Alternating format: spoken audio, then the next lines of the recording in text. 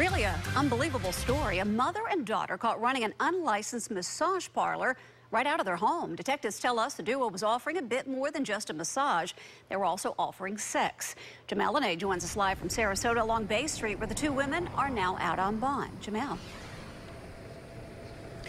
Well, Jen, I just had moments ago a conversation with Ann Dodge, the mother accused in this whole situation, and she's saying that she is licensed and she's also a minister, and she put that ad out to help people. But this is the home where undercover agents made that arrest. A 3-month undercover investigation resulted in the arrest of Ann and Jennifer Dodge. Police say the mother and daughter duo were offering massages and sex at their Bay Street home in exchange for money. There was a carport on the right side of the house, and it almost was like they enclosed part of the porch, and that's where the massage and prostitution was taking place. Officers confiscated chairs, tables, mats, and lotion. Detectives got a tip back in June. They both were putting ads on Backpage and using the same account and a phone number.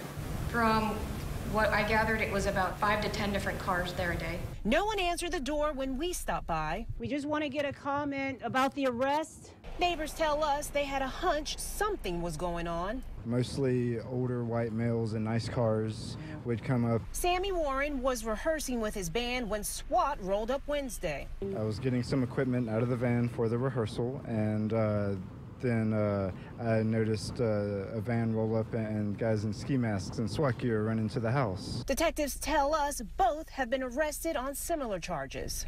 It's unfortunate that this is happening in our community, but we don't tolerate this type of behavior. And again, like I just told you, we just had an exclusive interview with Ann Dodge, and I just want you to take a listen to what she has to say to defend herself.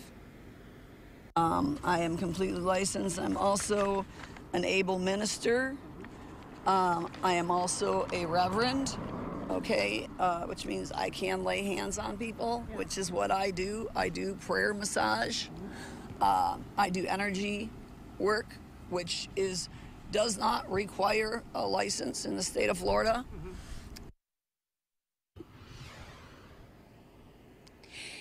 And again, that was Ann Dodge. We just spoke with her. And again, like you just heard there, she just said she's a minister and she is licensed. Now, DCF is involved because we're told that the daughter does have children, but we were also told that the children were not here or present anytime during their investigation.